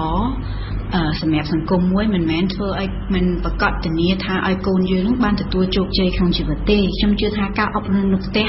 សំខាន់ដូចគ្នាសាលាឯកជនមិនថាតែបង្រៀនថ្នាក់មត្តេយ្យសិក្សាចំណេះទូទៅឧត្តមសិក្សានោះទេគឺជាដៃគូអភិវឌ្ឍធនធានមនុស្សនៅកម្ពុជាដែលត្រូវអនុញ្ញាតដោយរដ្ឋាភិបាលសាលាឯកជននៅគ្រប់កម្រិតពិសេសកម្រិតចំណេះទូទៅត្រូវគេមើលឃើញថាមានការរីកចម្រើនគួរឲ្យកត់សម្គាល់ពលរដ្ឋអ្នកមានប្រាក់មធ្យមពិសេសអ្នករស់នៅក្នុងទីក្រុងនិងនៅទីប្រជុំជនបានសុខចិត្តនាំគ្នាបញ្ជូនកូនឲ្យទៅរៀននៅសាលាឯកជននៅពេលដែលពួកគាត់ទំនងជាមិនទុកចិត្តពីគុណភាពនិងសេវាកម្មបង្រៀននៅតាមសាលារដ្ឋនោះ នាយកសាលាបង្រៀនឯកជនមួយឈ្មោះថាវិទ្យាស្ថានអន្តរជាតិអាមេរិកលោកគួយមីងលីបាននិយាយថាមិនថាតែនៅកម្ពុជានៅប្រទេសណានោះទេគឺវិស័យអប់រំរដ្ឋនិងសាលាឯកជនគឺជាដៃគូនិងជាអ្នកបំពេញឲ្យគ្នាទៅវិញទៅមកការសម្រេចចិត្តជ្រើសរើសសាលាឯកជនឬសាលារដ្ឋគឺជាសិទ្ធិរបស់ប្រជាពលរដ្ឋខ្ញុំគិតថាប្រទេសខ្មែរយើងកំពុងតែដើរខុសហើយដើរត្រូវមានន័យថាគាត់ចាប់ផ្ដើមឲ្យតម្លៃនឹងការសិក្សាគាត់ហ៊ានចាយបាទហើយក៏អត់សូវគិតអំពីតម្លៃម៉ានេះព្រោះឥឡូវជីវភាពក៏រស់នៅបើយើងគិតមែនតើទីក្រុងវិញនិយាយក្នុងកម្ពុជាជនបទទីក្រុងគឺថាចំណូលគាត់ខ្ពស់ណាស់ប៉ុន្តែការរៀនសូត្រគឺទាបបំផុតបើយើងនិយាយមួយឆ្នាំសាលាខ្ញុំគឺ 1000 ជាងទេហើយបើប្រៀបជាសាលាមួយចំនួនទៀតគេអាចដល់ 3000 5000 10000អញ្ចឹងតែសាលាខ្ញុំគឺបើយើងនិយាយស្តង់ដារខ្មែរយើងទាបមាន 1000 ជាងបើយើងនិយាយមួយឆ្នាំជាងវាមិនស្មើនឹងការគាត់ចាយវាយផងមិត្តភ័ក្តិផងជួនកាលហើយគាត់ហ៊ានចាយទៅលើកូនរៀនពីមត្តេយរហូតដល់ដល់12នេះជាចំណុចខ្លាំងរបស់កូនខ្មែរក៏ប៉ុន្តែគាត់មិនដឹងហេតុអ្វីប្រជាជនខ្មែរយើងគឺឆ្លាញ់ទៅត្រឹម12ដល់ពេលចូលមហាវិទ្យាល័យគាត់ហាក់បីដូចជាប្រឡែងដៃដូចចិញ្ចឹមឲ្យយករបស់ចោលព្រៃយើងអញ្ចឹងចូលមហាវិទ្យាល័យគាត់លែងហ៊ានឲ្យកូនរៀនហើយគាត់លែងហ៊ានចាយហើយគាត់អត់លែងហ៊ានវិនិយោគទៅលើវិស័យអប់រំហើយដល់ពេលសួរសាកលវិទ្យាល័យមួយឆ្នាំប៉ុន្មានតើសាកលវិទ្យាល័យណាមានតែមួយឆ្នាំ 2000 និង 3000 ដូចនៅរៀន high school គាត់អត់ឲ្យរៀនគាត់ថាថ្លៃប៉ុន្តែអាកន្លែងហ្នឹងគឺជាកន្លែងស្នូលខ្លាំងបំផុតក្នុងជីវិតរបស់កូនយើងជាមួយនឹងការលើកឡើងថាវិស័យឯកជននិងរដ្ឋត្រូវបំពេញឲ្យគ្នាទៅវិញទៅមកនាយកវិទ្យាស្ថានអន្តរជាតិអាមេរិកវិទ្យាស្ថានដែលមានសិស្សជាង 10000 នាក់កំពុងសិក្សាក៏បាននិយាយដែរថាសាលាឯកជនគឺមិនត្រូវឲ្យមានច្រើនជាងរដ្ឋនោះទេมันអាចមានសាលារដ្ឋអត់សាលាឯកជនហើយក៏มันអាចមានសាលាឯកជនច្រើនជាងសាលារដ្ឋដែរក៏ប៉ុន្តែនេះជាបញ្ហានៅស្រុកខ្មែរយើងដោយសាររដ្ឋាភិបាលយើងអាចនិយាយថាគាត់នៅមានភាពទន់ខ្សោយដែលត្រូវការដៃគូឯកជនដើម្បីជួយជ្រោមជ្រែងជាដៃគូអភិវឌ្ឍក៏ប៉ុន្តែបើយើងនៅតែបន្តអញ្ចឹងយើងអត់ខំខាងរដ្ឋទេវាថ្ងៃគាត់ពិបាកស្តាងឡើងវិញបាក់ស្តាងឡើងវិញអញ្ចឹងខ្ញុំគិតថារដ្ឋាភិបាលពេលគេមានកម្រងហើយដើម្បីជ្រាបគុណភាពជ្រាបហេដ្ឋារចនាសម្ព័ន្ធពង្រឹងគុណភាពហើយយើងឃើញថាឆ្នាំ2002មកដល់ឥឡូវវាកែប្រែខ្លាំងក៏ប៉ុន្តែសម្រាប់អ្នកបានជួយជ្រោមជ្រែងកសាងគុណភាពអប់រំនៅតាមសាលារដ្ឋបាននិយាយថាមែនទែនទៅគុណភាពអប់រំសាលារដ្ឋនិងឯកជនមិនខុសគ្នានោះទេអ្វីដែលខុសគ្នានៅត្រង់តែសាលាឯកជនគេបានបញ្ចូលកម្មវិធីសិក្សាជាភាសាអង់គ្លេសនិងជំនាញផ្សេងៗតែប៉ុណ្ណោះអ្នកជំនាញខាងអប់រំកុមារតូចរបស់អង្គការ Plan អន្តរជាតិកម្ពុជាលោកទីសវណ្ណារីបានមើលឃើញថាគេបង្កើតសាលាឯកជនមកគឺដើម្បីជាជំរឿនដល់ឪពុកម្ដាយឬក៏កុមារដែលគាត់មានជីវភាពសមរម្យគាត់អាចបន្ថែមតែលើនឹងកម្រិតនៃចន្លោះគឺវាអត់គម្លាតគ្នាឆ្ងាយទេហើយបើយើងប្រៀបធៀបជាមួយនឹងតម្លៃយើងអាចខុសគ្នាឆ្ងាយចង់និយាយថាអូមកថាយើងរៀនសាលារដ្ឋយើងចាយតិចជាងរៀនសាលាប៉ុន្តែបើនិយាយពីគុណភាពវាមិនខុសគ្នាឆ្ងាយហ្មងទេដោយសារហេតុអីបានខ្ញុំនិយាយអញ្ចឹងសាលារៀនជាឯកជនគាត់គ្រាន់តែបន្ថែមភាសាអង់គ្លេសដែលគាត់បដោតទៅលើ curriculum ពីស្រុកក្រៅទាក់ទងនឹងភាសាអង់គ្លេសខ្ញុំប្រកាសណាខ្ញុំសូមសម្ដែងនៅមនោសញ្ចេតនារីករាយកម្ពុជាបានបើកបវាសនការកាលពីថ្ងៃទី1ខែវិច្ឆិកានេះនៅក្នុងសារចូលរួមថ្ងៃចូលរៀនដំបូងសម្រាប់ឆ្នាំសិក្សា 2017-2018 ប្រមុខរដ្ឋាភិបាលក៏បានលើកឡើងពីការធ្វើកំណែទម្រង់វិស័យអប់រំនៅកម្ពុជាដែលកំពុងតែឈានទៅមុខជាវិជ្ជមានក្នុងការពង្រឹងគុណភាពអប់រំលោកនាយករដ្ឋមន្ត្រីហ៊ុនសែនក៏បានអំពាវនាវឲ្យពលរដ្ឋយកចិត្តទុកដាក់បញ្ជូនកូនទៅសិក្សាការសិក្សាដែលរដ្ឋាភិបាលកំពុងផ្ដល់ឲ្យពលរដ្ឋស្មើៗគ្នាយើងទាំងអស់គ្នាដឹងហើយថាការអប់រំល្អនឹងផ្ដល់អត្ថប្រយោជន៍យ៉ាងធំធេងដល់បុគ្គលគ្រួសារនិងសង្គមជាតិទាំងមូលព្រមទាំងទាក់ទាញការវិនិយោគធុរកិច្ចបន្ថែមទៀតពលការអប់រំល្អនឹងនាំដល់ការផ្គត់ផ្គង់ធនធានមនុស្សកម្លាំងពលកម្មដែលមានចំណេះដឹងជំនាញវិជ្ជាជីវៈឆ្លើយតបកាន់តែមានប្រសិទ្ធភាពទៅនឹងទីផ្សារការងារនិងតម្រូវការអភិវឌ្ឍសង្គមជាតិក្រសួងអប់រំយុវជននិងកីឡាត្រូវគេមើលឃើញថាកំពុងពង្រឹងគុណភាពអប់រំនៅក្នុងរយៈពេលប្រមាណឆ្នាំចុងក្រោយនេះជាពិសេសការរឹតបន្តឹង ដ៏លេចធ្លោនៅក្នុងការប្រឡងមធ្យមសិក្សាទុតិយភូមិទោះជាមានការអះអាងថានៅប្រទេសជាច្រើនសាលារដ្ឋនិងឯកជនជាដៃគូនឹងគ្នាយ៉ាងណាក្តីតែនៅប្រទេសជឿនលឿនមួយចំនួនគ្មានទេសាលាឯកជនគ្មានសាលាឯកជននៅពេលដែលសាលារដ្ឋរបស់គេមានស្តង់ដារអប់រំខ្ពស់ទៅហើយនោះស្ដាប់កម្មវិធីព័ត៌មានរបស់វិទ្យុបារាំង RFI ពេលព្រឹកពីម៉ោង 7 ដល់ម៉ោង 8 និងពីម៉ោង 10 កន្លះដល់ម៉ោង 11 ថ្ងៃរសៀលពីម៉ោង 1 ដល់ម៉ោង 2 និងពីម៉ោង 4 កន្លះដល់ម៉ោង 5 និងពេលយប់ពីម៉ោង 7 ដល់ម៉ោង 8 ស្ដាប់វិទ្យុបារាំង RFI ពិភពលោកស្ថិតក្នុងដៃរបស់លោកអ្នក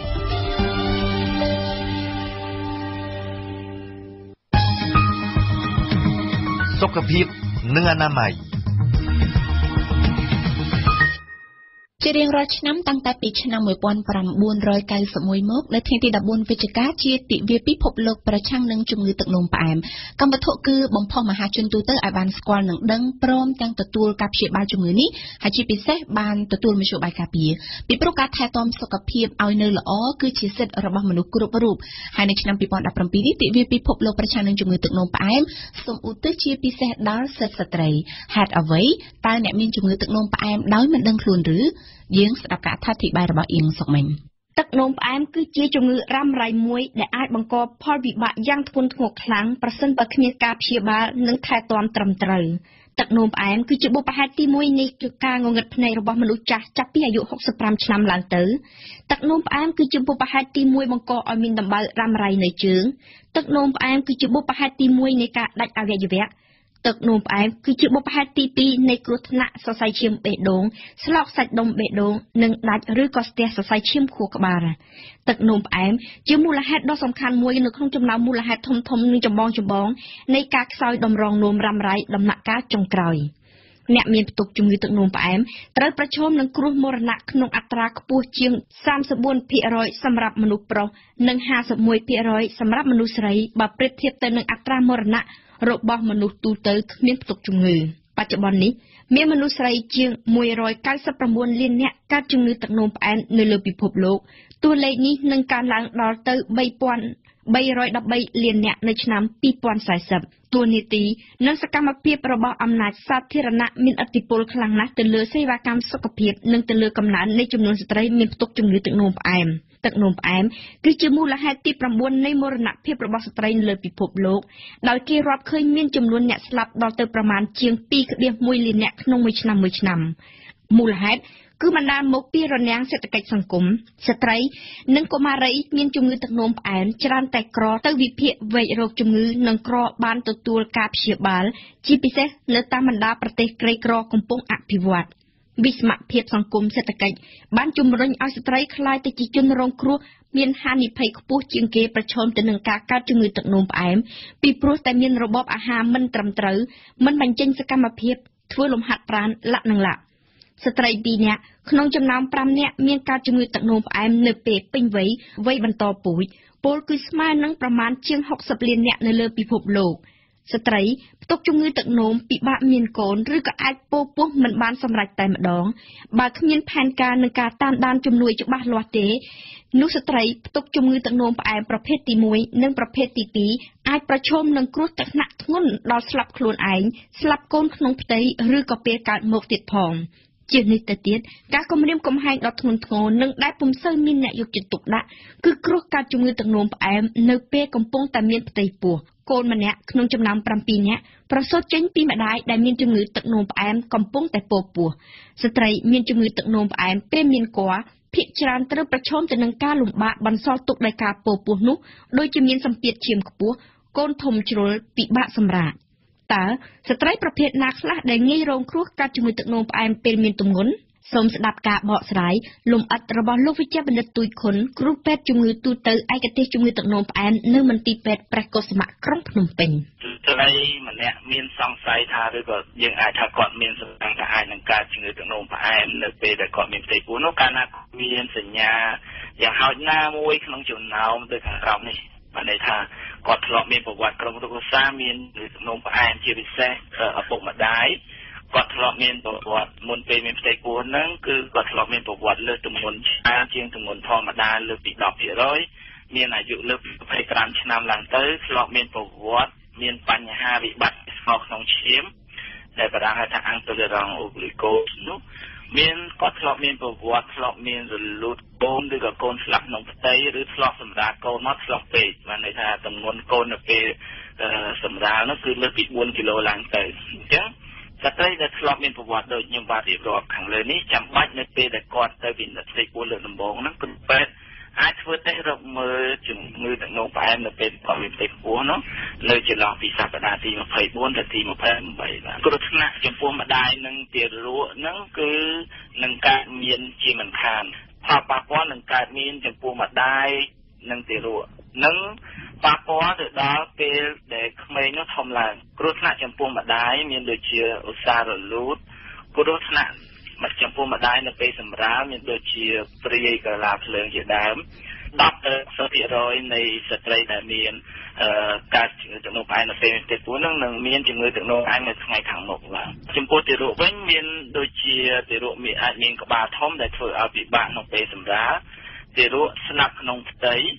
ជួនកាលស្លាប់លេកាឬក៏កើតបានប្រហែលថ្ងៃក្រោយមកស្លាប់បាទអញ្ចឹងបើពេលមានផ្ទៃពោះមិនបានព្យាបាលត្រឹមត្រូវកម្រិតជាតិស្ករក្នុងឈាមខ្ពស់នោះទារកកើតមកមានភាពមិនប្រក្រតីព្រោះផលប៉ះពាល់នៅពេលដល់ក្មេងនៅធំឡើងមានដូចជាអាចកើតជំងឺទឹកនោមផ្អែមប្រភេទទី2និងមានរោគធាត់ជាដើមស្ត្រីមានជំងឺទឹកនោមផ្អែមនៅក្នុងពេលពោះត្រូវទទួលការព្យាបាលជាពិសេសដើម្បីសុខភាពម្ដាយនិងកូនក្នុងផ្ទៃនិងកូនក្រោយពេលសម្រាលរួចក៏ប៉ុន្តែជាសំណាងល្អមួយប្រសិនបើអ្នកគ្មានប្រវត្តិនិងមានជំងឺទឹកនោមផ្អែមពីមុនមកទេកម្រិតជាតិស្កររបស់ស្ត្រីដែលមានជំងឺទឹកនោមផ្អែមក្នុងពេលពោះនឹងត្រូវធ្លាក់ចុះមកធម្មតាទៅវិញនៅពេលឆ្លងទន្លេរួចតើគេអាចជាពីជំងឺទឹកនោមផ្អែមនេះបានរហូតដែរឬទេក្រុមគ្រូពេទ្យមិនផ្ដល់សេចក្តីសង្ឃឹមដែលពិបាកសម្រេចនិងដែលអាចធ្វើឲ្យអ្នកជំងឺខកចិត្តទេចម្លើយមានត្រឹមថាអ្នកស្រាវជ្រាវបានយល់ស្របគ្នាទាំងអស់គេអាចធ្វើឲ្យអត្រាជាតិស្ករហ្គ្លីសេមីចុះមកនៅក្នុងកម្រិតធម្មតាដោយមិនចាំបាច់ប្រើថ្នាំលាបជាប្រចាំបានជាពិសេសចំពោះអ្នកជំងឺទឹកនោមផ្អែមប្រភេទទី2ដែលអ្នកជំងឺឆាប់ដឹងនិងបានវិភាគមុននឹងជំងឺនេះអាយុ10ឆ្នាំដើម្បីសម្រេចបំណងរក្សាលំនឹងជាតិស្ករបានលុះណាតែអ្នកជំងឺប្រតិបត្តិវិធីព្យាបាល3មុខឲ្យបានខ្ជាប់ខ្ជួនបំផុតគឺរបបចំណីអាហារធ្វើកីឡានិងកម្ចាត់ស្ត្រេសសេចក្តីណែនាំទាំងអស់នេះមិនអាចរារាំងមិនឲ្យលេចចេញនូវផលវិបាកដែលបង្កឡើងដោយជំងឺទឹកនោមផ្អែមនិងការខាតអាយុដែលប្រមាណ6ឆ្នាំប្រៀបធៀបទៅនឹងអ្នកមានសុខភាពល្អទេផ្ទុយទៅវិញសូមលោកអ្នកនាងចងចាំថាការបញ្ចុះទម្ងន់ឲ្យបាន10ទៅ15% នៃទម្ងន់ដើមគឺជាវិធីទប់ស្កាត់ការវិវត្តជំងឺបានយ៉ាងជាក់ស្ដែងបំផុតបើតាមការសិក្សាមួយចេញផ្សាយនៅខែកញ្ញាឆ្នាំ2017ស្រកទម្ងន់អស់ប្រមាណតែ15គីឡូដូចជាបានលុបបំបាត់អស់នៅរាល់អាការៈសញ្ញារោគនៃជំងឺទឹកនោមផ្អែមលទ្ធផលនៃការវះកាត់បង្រួញក្រពះចំពោះអ្នកមានជំងឺធាត់ជ្រុលចុកខ្លាញ់បានសរឲ្យឃើញថាអ្នកជំងឺរូបនោះលែងមានអាការៈសញ្ញារោគនៃជំងឺទឹកនោមផ្អែមអស់ដល់ទៅ 85% ក្នុងរយៈពេលជាច្រើនថ្ងៃនិងជាច្រើនសប្តាហ៍ក្រោយការវះកាត់រួចភ្លាមរបបចំណីអាហារមានចំណាយសំខាន់ខ្លាំងណាស់នៅក្នុងការទប់ស្កាត់ការវិវត្តនៃជំងឺសូមទទួលទានអាហារដែលមានកម្រិតជាតិកាឡូរីត្រឹមតែ 1100 កាឡូរីតែប៉ុណ្ណោះក្នុងមួយថ្ងៃយ៉ាងច្រើនបំផុតពលគឺត្រូវទទួលទានអាហារដែលមានជាតិស្ករតិចបំផុតឬក៏ស្ទើរតែអត់សោះតែម្ដងនិងទទួលទានអាហារណាដែលមានសារធាតុសរសៃច្រើនដូចជាធញ្ញជាតិសម្រូបបន្លែនិងប្រេងរុក្ខជាតិថ្វីបើគេមិនអាចជាសះស្បើយដាច់ស្រឡះពីជំងឺទឹកនោមផ្អែមប្រភេទទី2មែនក៏ប៉ុន្តែគេអាចមានលទ្ធភាពជាក់ស្ដែងកាត់បន្ថយរយៈពេលនៃការកើនឡើងកម្រិតជាតិស្ករខ្លាំងបានដើម្បីពន្យឺតកុំឲ្យអ្នកជំងឺឆាប់រងផលវិបាកនៃជំងឺទឹកនោមផ្អែមនោះគឺការធ្វើកីឡាបញ្ចេញកម្លាំងកាយហាត់ប្រាណសាច់ដុំមានតួនាទីចាំបាច់ណាស់ក្នុងការជួយសម្រេចកម្មវត្ថុនេះត្រូវប្រឹងធ្វើកីឡាណាដែលប្រើកម្លាំងស៊ូខ្លាំងគួរសមដូចជាធាក់កង់រត់ដើរលឿនឲ្យបានពី4ទៅ5ម៉ោងក្នុងមួយសប្តាហ៍ហើយយកល្អគួរតែបន្ថែមពេលវេលាធ្វើកីឡាដំឡើងសាច់ដុំនោះអត្រាជាតិស្ករក្នុងឈាមមិនត្រឹមតែធ្លាក់ចុះទេតែវាអាចបន្ថយល្បឿនមិនឲ្យជំងឺវិវត្តលឿនផងនិងបំបត្តិអាការៈសញ្ញាទឹកនោមផ្អែមបានទៀត ស្ដាប់ព័ត៌មានទាន់ហេតុការណ៍របស់វិទ្យុបារាំង RFI 1 ម៉ោងម្ដងពេលព្រឹកនៅម៉ោង 8:30 នាទីម៉ោង 9:30 នាទីម៉ោង 10:30 នាទីនិងម៉ោង 11:30 នាទីថ្ងៃរសៀលនៅម៉ោង 2:30 នាទីម៉ោង 3:30 នាទីម៉ោង 4:30 នាទីនិងម៉ោង 5:30 នាទីស្ដាប់វិទ្យុបារាំង RFI ពិភពលោកស្ថិតនៅក្នុងដៃរបស់លោកអ្នក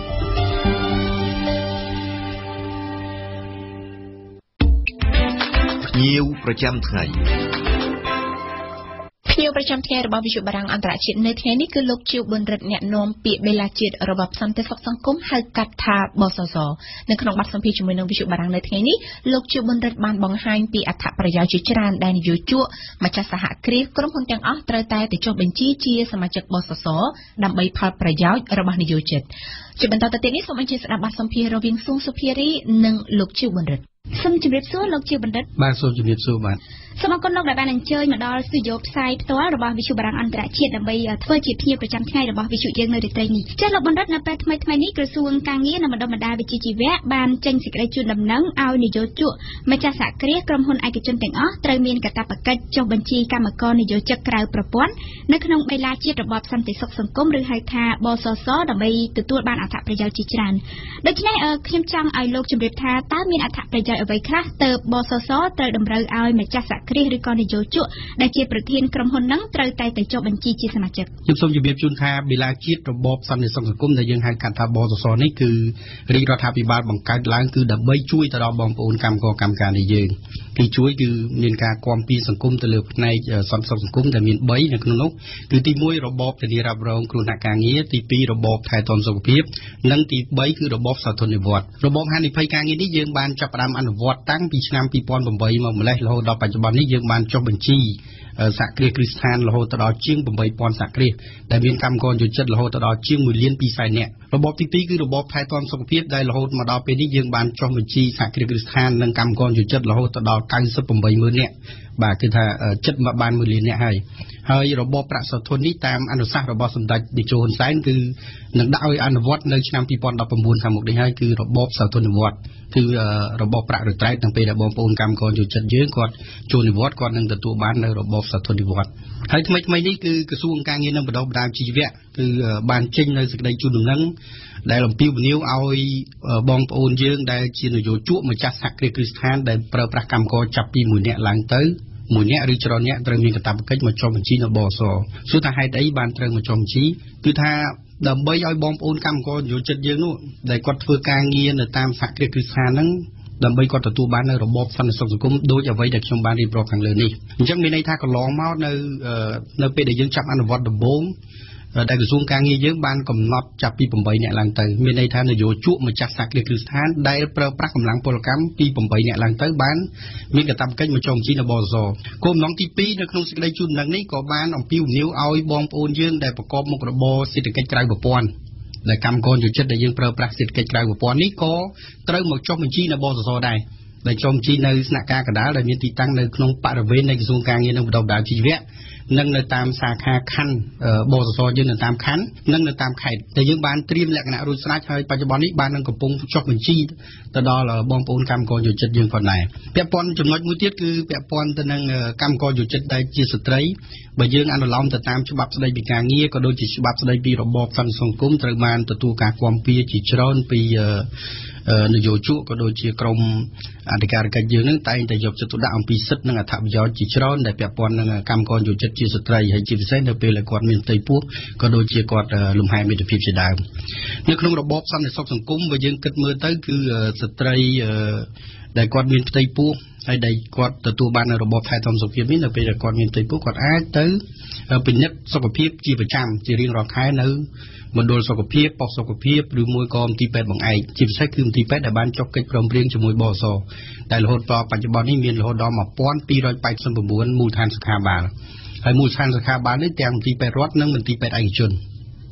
ហើយមន្ទីរពេទ្យឯកជននេះយើងជ្រើសរើសមន្ទីរពេទ្យណាដែលនៅជិតនឹងរោងចក្រសហគ្រាសគ្រឹះស្ថានដើម្បីធ្វើយ៉ាងណាឲ្យបងប្អូនកម្មករយោជិតយើងងាយស្រួលទៅទទួលសេវានៅមន្ទីរពេទ្យដែលនៅគៀកនឹងកន្លែងធ្វើការរបស់គាត់អញ្ចឹងគាត់ទៅទទួលនៅសេវាពិនិត្យសុខភាពផងគាត់ បន្ទាប់មកទៀតគាត់អនុលោមទៅតាមច្បាប់ស្តីពីការងារគឺគាត់យើងអនុញ្ញាតឲ្យគាត់ឈប់សម្រាករយៈពេល90ថ្ងៃបាទ3ខែដូច្នេះ3ខែនេះគឺគាត់ទទួលបានប្រាក់ឈ្នួលប្រាក់ខែពីនយោជកពីតកែរបស់គាត់គឺ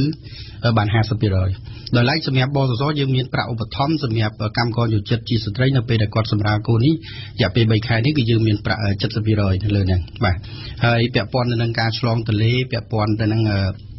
សេវាផ្សេងៗដែលពាក់ព័ន្ធនឹងលំហែមាតុភាពគឺថាបសសជាអ្នកទូទាត់ត្រង់ទៅមន្ទីរពេទ្យមូលដ្ឋានសុខាភិបាលដែលបានចុះកិច្ចព្រមព្រៀងមួយបសសយើងតើនយោជកម្ចាស់សហគ្រាសត្រូវបង់វិភាគទានចំនួនប្រមាណទៅកាន់បសសដើម្បីឲ្យនយោជករបស់ពួកគាត់នឹងទទួលបានអត្ថប្រយោជន៍ទាំង3នេះលោកបណ្ឌិតបាទខ្ញុំសូមជម្រាបជូនថានៅការបង់វិភាគទាននេះគឺរបបហានិភ័យការងារនេះគឺជាកាតព្វកិច្ចរបស់នយោជកគឺ 0.8% នៃប្រាក់ឈ្នួលរបស់គាត់ហើយសម្រាប់របបថែទាំសុខភាពនេះគឺមាន 2.6% ដែលឡែកគឺរបបប្រាក់សាធុននេះយើងបាននឹងកំពុងសិក្សានៅតាមបណ្ដាប្រទេសមួយចំនួនដែលយើងរៀបចំយន្តការធ្វើយ៉ាងណាយើងអនុវត្តឲ្យបានជោគជ័យភាគទាននេះបើនិយាយឲ្យមែនតែនទៅបើធៀបទៅនឹងប្រទេសជិតខាងដូចជាប្រទេសថៃប្រទេសឡាវប្រទេសវៀតណាមហើយប្រទេសជិតខាងគឺថាយើងទីបជាងគេបើថៃរហូតដល់ជាង 20% វៀតណាមជាង 10% ឡាវជាង 10% ប៉ុន្តែយើងបូកចូលគ្នាពីរនេះឃើញតែ 3% ជាងទេអញ្ចឹងមានន័យលក្ខណៈទាបប៉ុន្តែអ្វីដែលជាអត្ថប្រយោជន៍ដែលបងប្អូនកម្មករយោជិតទទួលបានគឺច្រើនលោកបណ្ឌិតតើការចុះបញ្ជីនោះមានការកំណត់ដែរឬទេបាទខ្ញុំសូមជម្រាបជូនថាมันមានការកំណត់អីទេហើយជាពិសេសក៏ខ្ញុំសូមអំពាវនាវទៅដល់នយោជកម្ចាស់សហគ្រាសគ្រឹះស្ថានទាំងអស់ទី1គឺនយោជកម្ចាស់សហគ្រាសគ្រឹះស្ថានដែលប្រើប្រាស់កម្មករយោជិតចាប់ពីម្នាក់ឡើងទៅអញ្ចឹងអនុលោមទៅតាមច្បាប់ស្តីពីការងារកាលណាយើងប្រើប្រាស់កម្លាំងពលកម្មពីម្នាក់ឡើងទៅវាកើតនៅកិច្ចសន្យាការងារមួយទោះបីកិច្ចសន្យាផ្ទាល់មាត់ក៏ដោយក៏វាស្ថិតនៅក្រោមច្បាប់ស្តីពីការងារដែរដូច្នេះដើម្បីឲ្យរួចផុតពីកាតព្វកិច្ចនៃការទទួលខុសត្រូវសូមសំណូមពរក៏ដូចជាការអំពាវនាវរបស់ខ្ញុំបាទគឺសូមឲ្យគាត់មកចុះបញ្ជីនៅបសសដើម្បីឲ្យបុគ្គលិកកម្មករយោជិតរបស់គាត់នឹងទទួលបានអត្ថប្រយោជន៍គឺរបបសន្តិសុខសង្គមដោយឡែកសម្រាប់បងប្អូននយោជកយើងដែលប្រកបមុខរបររស៊ីនិយាយសាមញ្ញថាសេដ្ឋកិច្ចក្រៅប្រព័ន្ធក៏ត្រូវតែមកចុះបញ្ជីនៅបសសដែរដើម្បីទទួលបានមូលនិធិសុខាភិបាលគេហៅថាមូលនិធិសមត្ថសុខាភិបាលពីរាជរដ្ឋាភិបាលអញ្ចឹងគាត់មកចុះបញ្ជីនៅពេលនោះហើយគឺបុគ្គលិកកម្មករយោជិតរបស់គាត់ហ្នឹងគឺទទួលបានមូលនិធិបានមូលនិធិសមត្ថសុខាភិបាលហើយនៅពេលដែលបុគ្គលិកកម្មករយោជិតគាត់នឹងទទួលបានមូលនិធិសមត្ថសុខាភិបាលហ្នឹងគាត់អាចយកបានហ្នឹងទៅមន្ទីរពេទ្យរដ្ឋបានមន្ទីរពេទ្យរដ្ឋទាំង 1289 មន្ទីរពេទ្យហ្នឹងគឺថាគាត់ទៅទទួលសេវាដោយមិនបាច់បង់លុយហើយសួរថាមិនបាច់បង់លុយគឺរាជរដ្ឋាភិបាលគឺជាអ្នកបង់ជំនួសហើយអ្វីដែលជាពិសេសទៀតគឺបងប្អូនកម្មករយោជិតយើងជាស្ត្រីនឹងទទួលបានការគាំពារជាអត្ថប្រយោជន៍ដែលខ្ញុំបានរៀបរាប់មិញនេះគឺសម្រាប់បានកូនមួយគឺ40ម៉ឺនសម្រាប់បានកូនភ្លោះ2 80ម៉ឺននិងទទួលបាន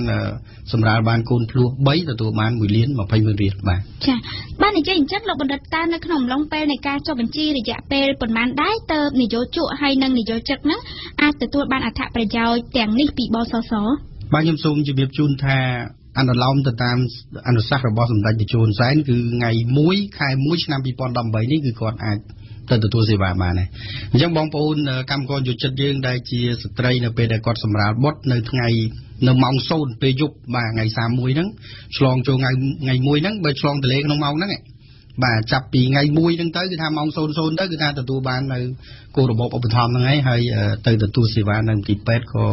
មិនមានការបង់ថ្លៃដែរប្រសិនបើការចុះបញ្ជីគ្មានការកំណត់ដូចនេះគឺថាដូចលោកបានជម្រាបខាងដើមអញ្ចឹងតើយើងអាចធ្វើយ៉ាងម៉េចដើម្បីកត់សម្គាល់ថានយោជកណាខ្លះបានតែចុះបញ្ជីឬមិនបាននោះហើយប្រសិនបើនយោជកខ្លះនៅតែពង្រើយកន្តើយមិនព្រមចុះបញ្ជីជាសមាជិកបសសនេះតើរដ្ឋាភិបាលនឹងមានការពិន័យបែបណាខ្លះបាទខ្ញុំសូមជម្រាបជូនថាជាដំណាក់កាលទី1គឺក្រសួងការងារនិងបណ្ដុះបណ្ដាលជីវៈគឺយើងបានចេញលិខិតជូនដំណឹងក៏ដូចជាអំពាវនាវទៅដល់បងប្អូនដែលជានយោជកម្ចាស់សហគ្រាសគ្រឹះស្ថានទាំងអស់ត្រូវមកចុះបញ្ជីហើយក្នុងករណីដែលខកខានគឺទទួលក៏ត្រូវនៅចំពោះមុខច្បាប់នេះបញ្ហាទី1បញ្ហាទី2ដំណាក់កាលទី2គឺយើងត្រូវអញ្ជើញគាត់មកចូលរួមប្រជុំដើម្បីបញ្យល់អំពីកាតព្វកិច្ចរបស់គាត់ការទទួលត្រូវរបស់គាត់ហើយជំហានទី3 ប្រហែលជាសហគ្រាសគ្រឹះស្ថានមួយចំនួនដែលគាត់មិនព្រមអនុវត្តតាមច្បាប់យើងត្រូវតែចុះអធិការកិច្ចឬចុះអធិការកិច្ចពិសេសឬមួយក៏ឈានទៅរកការពិហបពិន័យផ្អែកទៅតាមទោសបញ្ញត្តិនៃច្បាប់ស្តីពីការងារក៏ដូចជាច្បាប់ស្តីពីរបបសន្តិសុខសង្គមយើងអាចធ្វើការពិន័យគាត់បានហើយបើសិនជាគាត់រឹងរូសមិនអនុវត្តទៅតាមការពិន័យនឹងទេយើងអាចបញ្ជូនសំណុំរឿងទៅតុលាការពីព្រោះនេះបើសិនជាយើងមិនធ្វើយ៉ាងទេធ្វើឲ្យបាត់នៅសិទ្ធិនិងអត្ថប្រយោជន៍របស់បងប្អូនកម្មករយោជិតយើងបាទហើយនយោជកផ្អែកទៅតាមច្បាប់ស្តីពីការងារបើសិនជាគាត់អត់ចូលរួមទេគាត់មិនអនុវត្តទេគាត់ត្រូវតែទទួលខុសត្រូវតាមច្បាប់ស្តីពីការងារមានន័យថាអ្វីដែលជាអត្ថប្រយោជន៍បសសផ្ដល់ជូនគាត់នយោជកបើមិនចូលជាមិនចុះបញ្ជីសមាជិកមកជាសមាជិកបសសទេគាត់ត្រូវតែទទួលខុសត្រូវទៅលើអត្ថប្រយោជន៍អ្វីដែលបសសផ្ដល់ជូនទៅដល់បងប្អូនកម្មករយោជិតយើងបាទចាលោកបណ្ឌិតខ្ញុំចង់ឲ្យលោកជួយជម្រាបជូនបន្តិចថាតើនយោជិកជាស្ត្រីត្រូវមានលក្ខខណ្ឌបែបណាខ្លះដើម្បីទទួលបានអត្ថប្រយោជន៍និងប្រាក់បន្ថែមពីការសម្រាលកូននឹងបាទសូមអរគុណសំណួរនេះល្អណាស់ឥឡូវនេះគឺខាងបសសបានចេញសេចក្តីជូននឹងទៅដល់នយោជកម្ចាស់សហគ្រាសគ្រឹះស្ថានទាំងអស់ត្រូវតែផ្ញើរបាយការណ៍អំពីស្ត្រីដែលមានផ្ទៃពោះហើយជាពិសេសគឺថាបើសិនជាអាចកំណត់ការបច្ឆេទដែលគាត់ត្រូវឆ្លងទន្លេខែណាពីព្រោះបងប្អូនកម្មករជាចិត្តជាស្ត្រីយើងនៅពេលដែលគាត់មានផ្ទៃពោះឥឡូវនេះគឺថាគាត់ទៅពិនិត្យសុខភាពនៅមណ្ឌលសុខភាពឬមន្ទីរពេទ្យបង្អែកបើកាលពីមុនគឺថាគាត់អត់សូវទៅទេបាទឥឡូវនេះគឺយើងបានជំរុញតាមរយៈរដ្ឋបាលរោងចក្រក៏ដូចជាគ្រូពេទ្យប្រចាំរោងចក្រហ្នឹងជំរុញឲ្យគាត់ទៅពិនិត្យសុខភាពអញ្ចឹងគាត់អាចដឹងការបច្ឆេទនៃការសម្រាលបានអញ្ចឹងឲ្យយើងឲ្យរដ្ឋបាលរោងចក្រហ្នឹងធ្វើរបាយការណ៍មកផ្ញើមកយើងតើនៅរោងចក្រនេះមានស្ត្រីម្នាក់ដែលគ្រងលំហែមាតុភាពនៅខែណាខ្លះដើម្បីយើងតាមដានងាយស្រួលទៅថានៅពេលដែលគាត់លំហែមាតុភាពនៅមណ្ឌលសុខភាពហ្នឹងហើយគឺទីមួយគាត់ទៅពិនិត្យសុខភាពអត់អស់លុយទេគាត់ទៅសម្រាលនេះថ្លៃសម្រាលបសចេញឲ្យហើយនៅពេលដែលគាត់សម្រាលហើយបើបានកូនម្នាក់គាត់ទទួលបាន 40,000 ហើយបសបើកផ្ដល់ទៅឲ្យមូលដ្ឋានសុខាភិបាលហើយមូលដ្ឋានសុខាភិបាលហ្នឹងបើកទៅឲ្យបងប្អូនកម្មករយោជិតយើងនៅពេលដែលគាត់សម្រាលរួចគាត់ចេញពីពេទ្យគាត់ទៅទទួលលុយហ្នឹងបាទនេះហើយការចុះបញ្ជីมันមានលក្ខណៈស្មុគស្មាញទេដោយសារបច្ចុប្បន្នយើងពី8នាក់ឡើងទៅរហូតដល់បច្ចុប្បន្ននេះយើងគិតទៅក្នុងមួយឆ្នាំស្ត្រីដែលឆ្លងទន្លេដែលយើងអនុវត្តរបបថែទាំសុខភាពរហូតដល់ជិត 10000 នាក់បាទអញ្ចឹងក្នុងរយៈពេលមួយខែនេះវាប្រហែលទៅនឹង 1000 ឬ 1000 នាក់ជាងហើយយើងគិតថាបើសិនជាកម្មករយោជិតសេដ្ឋកិច្ចក្រៅប្រព័ន្ធទៀតប្រហែលជាជាង2លាននាក់ទៅ3លាននាក់ទៀតយើងអាចគុណ3អញ្ចឹងប្រហែលជាក្នុងមួយឆ្នាំប្រហែលជាអាចជាង 30,000 នាក់សម្រាប់ស្ត្រីឆ្លងទន្លេនេះបាទចា៎អ្នកខ្ញុំសូមថាអរគុណដល់លោកជាបណ្ឌិតអ្នកនាំពាក្យបេឡាជាតិរបបសន្តិសុខសង្គមបសសចា៎ដែលលោកបានចំណាយពេលវេលាដ៏មានតម្លៃសម្រាប់បទសម្ភាសន៍នៅរាត្រីនេះសូមអរគុណនិងសូមជម្រាបលាលោកបាទសូមអរគុណវិទ្យុបារាំង RFI ជាខេមរៈភាសាផ្សាយមួយថ្ងៃ13ម៉ោងពីម៉ោង 7 ព្រឹកដល់ម៉ោង 8 យប់ដោយមានកម្មវិធីព័ត៌មាន3ម៉ោងក្នុងមួយថ្ងៃគឺពេលព្រឹកពីម៉ោង 7 ដល់ម៉ោង 8ថ្ងៃរសៀលពីម៉ោង 1 ដល់ម៉ោង 2ពេលយប់ពីម៉ោង 7 ដល់ម៉ោង 8សូមកុំភ្លេចបើកស្ដាប់វិទ្យុបារាំង RFI 92 MHz នៅភ្នំពេញនិងសៀមរាប 94.5 MHz នៅបាត់ដំបងក្រុងព្រះសីហនុនិងកំពង់ចាមស្ដាប់វិទ្យុបារាំងដើម្បីស្គាល់ពិភពលោកកាន់តែច្បាស់និងដើម្បីទទួលចំណេះដឹង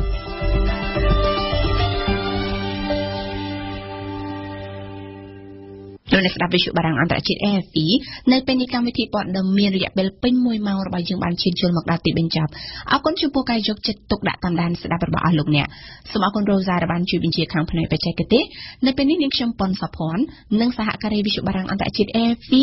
សូមអរគុណសូមជម្រាបលា